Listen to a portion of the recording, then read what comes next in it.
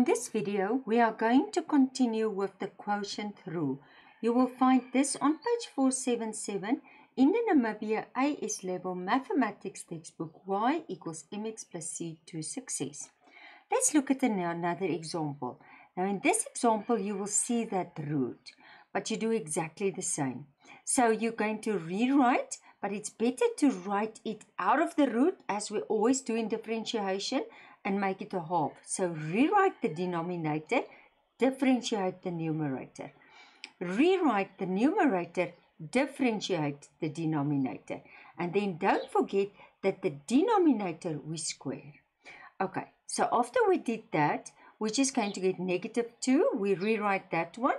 We differentiate the outside, subtract 1, so it's -1/2.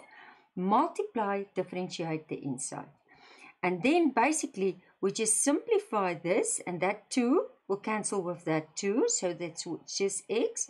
There's the root, and there's the function. Okay, but now I just put it back in the root. Now due to the fact that I'm sitting with 2 terms and a fraction, so I actually want to make this one term, and the only way I can make it one term is by making the denominators the same. So that's why I multiply with the square root x squared minus 3, top and bottom. And then I'm getting this. And now I have one term. So I can then take this fraction, which is now one term, and I multiply this top, I mean the numerator, multiply it with the reciprocal of the denominator.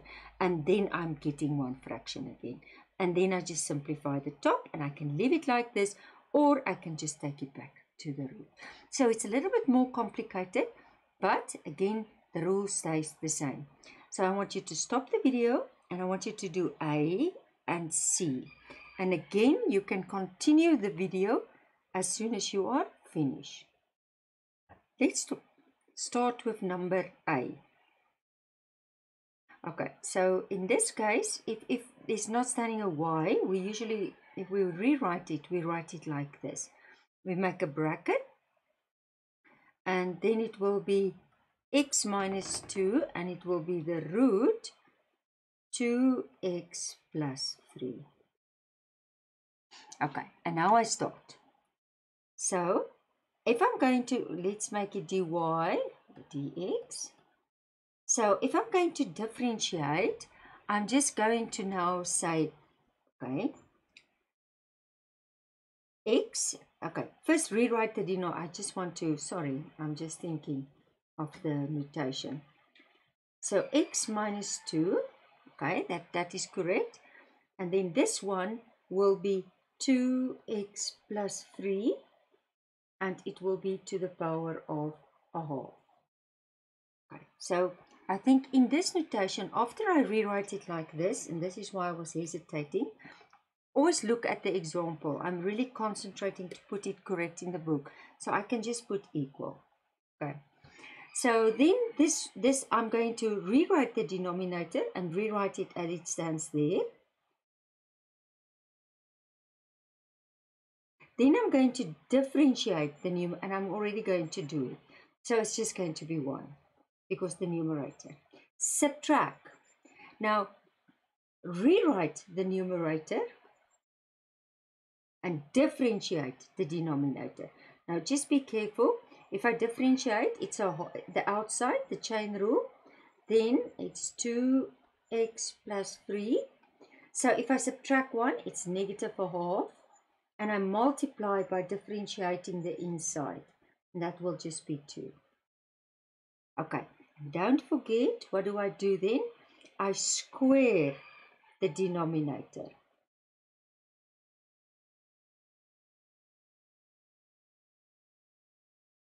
Okay, so what do I get? I'm going to get, and I think I'm going to put it back in the root. It's just sometimes easier to work like that. It's just 1. So negative, this is going to be x minus 2.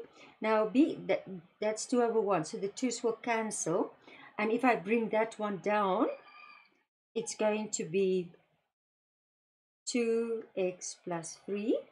And it's going to be over, Now, if you multiply, it's just going to be the bracket. So half times 2 is just 1. Okay. Now, I just want to move it up a little bit. Now I'm trying to make this numerator one fraction. So what do? I put it over 1 and I multiply with the denominator. I make the denominators the same, the LCM. So it will be 2x plus 3 and I multiply 2x plus 3. So basically, I'm ending up with, now look, if you say 2x plus 3 square it, this is a half, 2 a half plus half is 1. So it's just going to be 2x plus 3. Minus, and I'm going to bring this one in, minus x plus 2, and it's going to be over that root 2x plus 3. I'm still busy with the top. Now I put this over 1 and I multiply the reciprocal. Okay, and if I'm doing this, I'm just simplifying this top here. So 2x minus x is just going to be x, and 3 plus 2 is going to be 5. And now, can I just show you here? This is going to be, I'm showing it on the side. No, I must use another color if I'm doing this. I'm even going to do it here. So it's going to be 2x plus 3, that's a half, if the root, multiply 2x plus 3.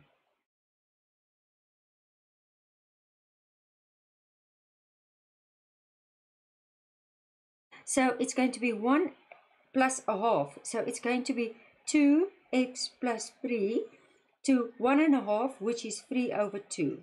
And if I'm taking it back to the root, I'm just showing you all here, then it's going to be 2x plus 3, that's the square root, but that is going to be to the power of 3. And this is what I wanted to show you here. So it's this one times this one. So it's a half plus 1, which is 3 over 2. And if I'm taking it back, there's my root. It's going to be 2x plus 3, and it's going to be 3. But if somebody is writing it like this, you're also going to be correct. 2x plus 3, but then it's just going to be 3 over 2. That will also be correct. Okay, and that's the final answer. Let's do the next one. Let's just create space.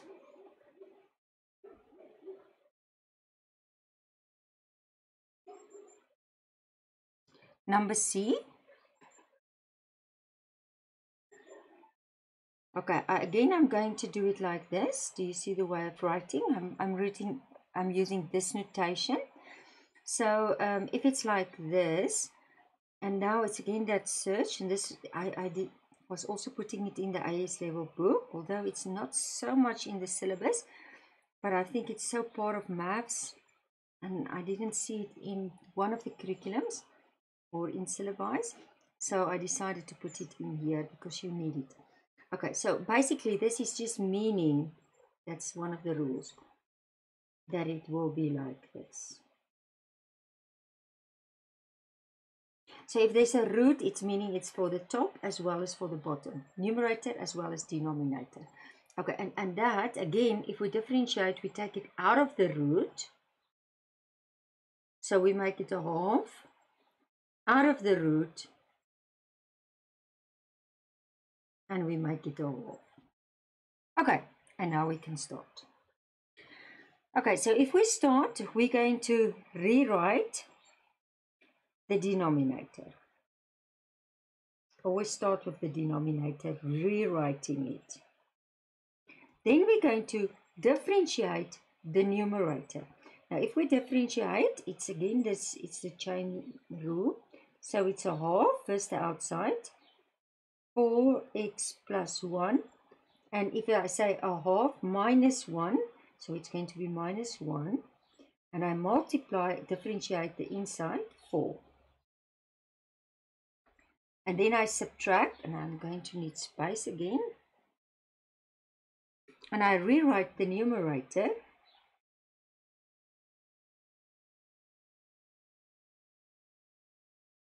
and I differentiate the denominator. So it's again going to be that half, the outside, 3x squared minus 7, and it's going to be again, subtract 1, negative a half, multiply, be careful, do you see, if you differentiate the inside, 3 times 2, it's going to be 6x. And again, the denominator,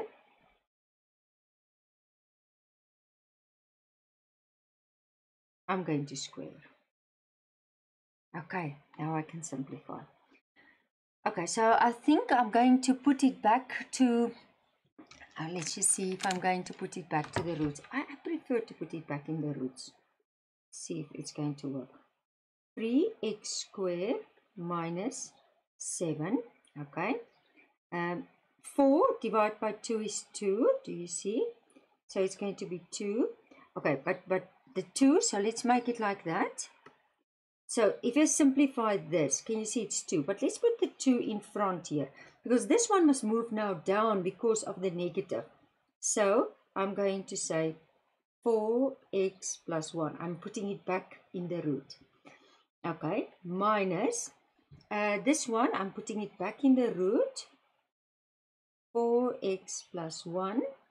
And this one is going to be, yes, 6 divided by 2, so it's going to be, oh, let's just write it here. I just want to, okay, because 6x is going to be 3x. Put it in front. And this one is coming down, so 3x squared minus 7. That's on top. That's just the numerator. Again, if you say 2 times a half, it's just going to become 1. So it's just going to be 3x squared minus 7.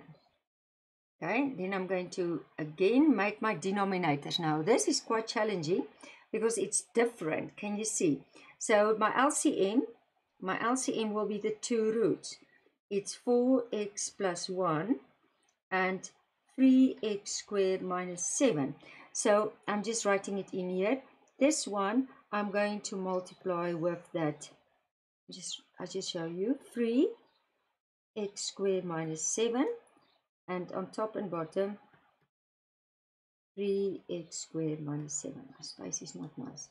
This one I multiply with 4x plus 1 over, that's better if I write it like this.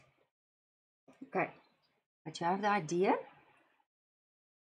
You don't even have to write it in. I just, for following the video, it's nice. Okay, so I think, sorry, I'm just going to make use more of straight lines. Okay, so let's just do, this is the long one. This is my numerator now. So what is my denominator? It's going to be 4x plus 1, 3x squared minus 7, and this is going to be 2, and it's the bracket, 3x squared minus 7, and again 3x squared minus 7. That's nice if it's like looking like that. Okay, is this a multiply?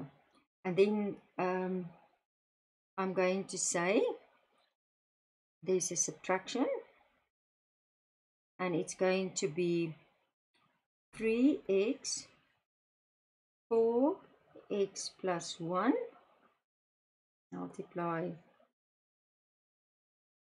4x plus 1, and it's over that denominator. Okay, so that was just that. And then the denominator was 3x squared minus 7. Oh, such a long sum. Okay, but do you see the nice thing? If you multiply, remember, it's almost like it's a half and a half. And a half plus a half is 1. So it's just going to be 2.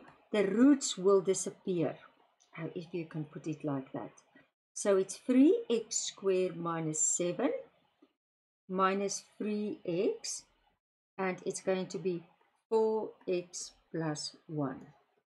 And that is going to be over 4x plus 1,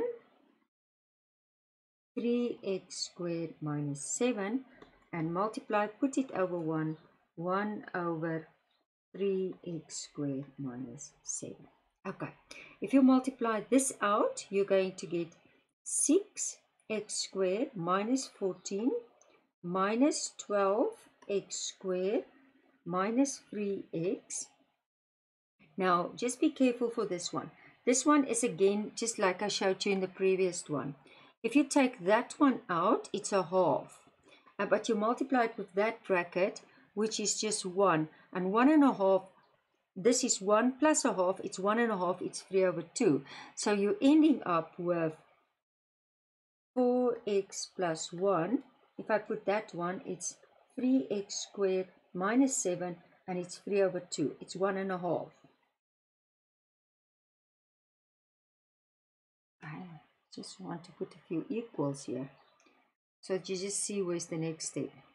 Okay, so this is going to be 6 minus, so it's going to be negative 6x squared minus 3x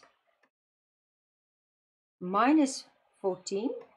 And this one, you can either leave it like that, the denominator, or you can write it as 4x plus 1.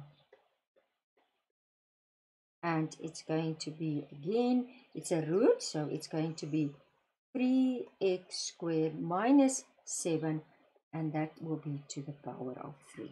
Okay, but you can also leave it as that fraction in the exponent. Okay, and that is your final answer.